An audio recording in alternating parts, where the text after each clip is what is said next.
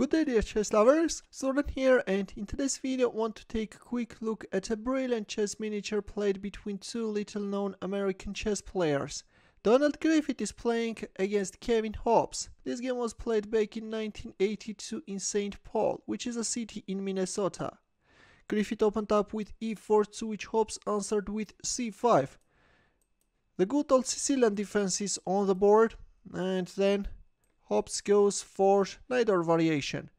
Bishop g5, we have this main line, f4, b5, black is hurrying to expand on the queen side, and e5 trying to make use of the pin, but of course you can't do much. This is a well-known theory. With queen c7, black is neutralizing the threat, and now if, for example, e takes f6, then black is announcing a check from e5 and is winning back the piece. This is also playable, but in our game, after queen c7, white played queen e2, protected the pawn, still keeping the knight under attack and preparing castling queenside. Black knight retreated and white castled queenside. Bishop b7, well, this queen takes e5 is not good. In the end of the day, there is this knight takes e6 move with a mating threat. That's why black played bishop b7 and queen g4. White is now hitting on e6. Queen takes e5 and bishop takes b5. So earlier we had this position in a game played between Mikhail Tal and an amateur chess player. Tal played that game during a chess simul. I have already covered it, where the magician from Riga chose the continuation starting with bishop d3. Let's take a quick look how that game ended. Knight f6 was black's answer, takes, and then Tal played rook e1.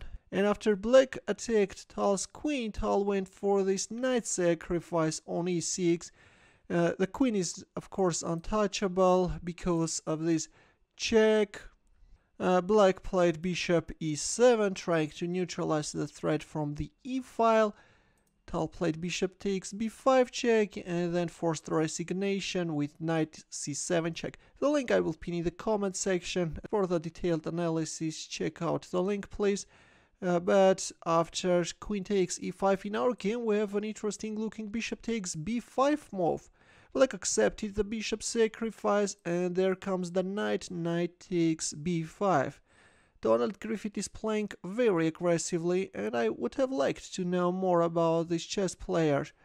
h5, black is attacking white queen, but this is bad, too bad. So turns out that up to this point, black is doing okay. We have more or less an equality, but yeah, under a terrible pressure, black collapsed. h5 is losing. Better was knight f6. If bishop takes f6, then g takes f6, and black is managing to put a tough resistance. So yeah, definitely in a position like this, an exchange of queens is in black's favor. But in our game we have h5, and now let's see what's the problem with it. How to proceed, that's the question.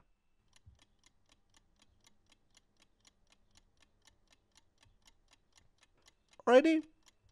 Here we have it. We have knight c7 check. White is forcing the knight sacrifice, after which there comes the second knight. Knight takes e6. Of course, white queen is untouchable because of this checkmate. Black played queen e5. And this time, another knight sacrifice landed on c7. First knight c7 check, and then the other knight came. And yeah, this is amazing, guys. So once again, black is forced to accept that knight sacrifice, but now we have an open e-file. Queen e2 check, knight e5, and now what? We need to deflect this queen. Yes, let's go for it. Queen takes e5 check. After black is accepting the sacrifice, white is announcing an opera mate, something which happened in the game, and there we have it. We have a wonderful opera mate on the board. The bishop together with the rook are killing the enemy king.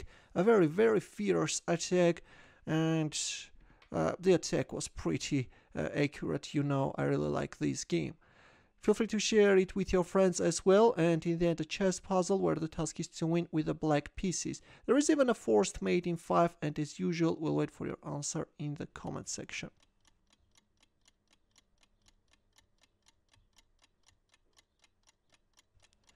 Thanks for watching, we'll see you in my next video. Take care.